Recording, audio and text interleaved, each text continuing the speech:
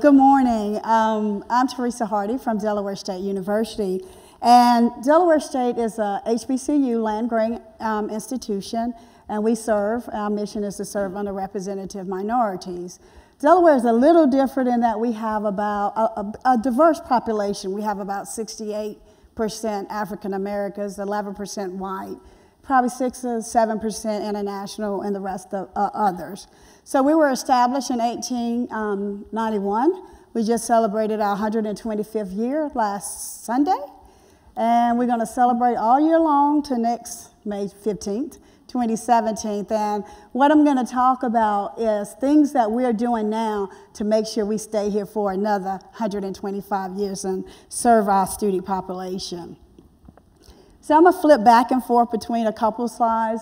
What we've done at Delaware State is it is our job to make sure if we agree to admit students that they do indeed graduate. Gainful employment, do they get jobs, go to the military, whatever the case may be. So what we've done is develop what we call My DSU IDP. And that is every freshman that walks in the door at Delaware State University has a personal advisor, okay? And that person is responsible for the success of that Delaware student. And in that personal advisor, a development plan, we have student profile. So I know where the student came from, which high school, where they graduated, the GPA, SAT, all the information that a student has when they walk in the door. And then we develop predictive analytics around that so we can make sure that when a student walks in the door, we have the infrastructure that they need to be successful based on what we see in their data before they come in.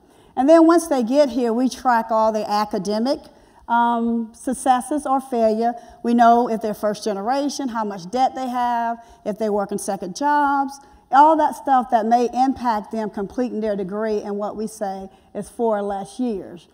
Then each advisor it's a mandate that they see a student 3 times a semester. At the start of semester, mid-semester, and at the end.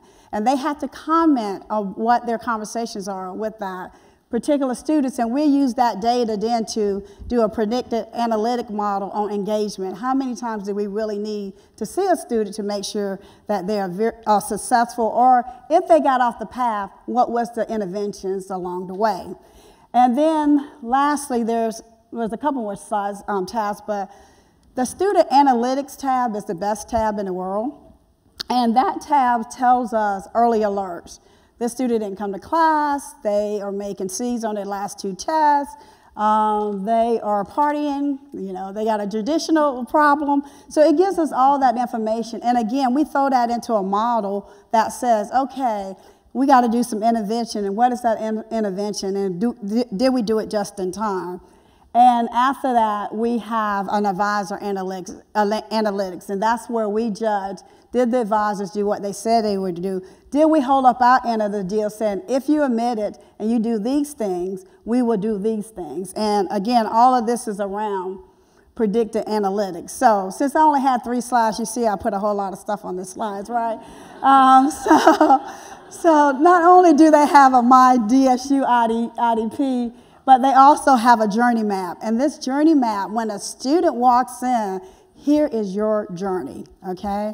So we try to keep them on a journey. If they make a sharp right, how do we get them back over there? So this summer, we're developing both of those things in apps because 98% of our students have telephones. They might not have iPads or computers, but they do have telephones.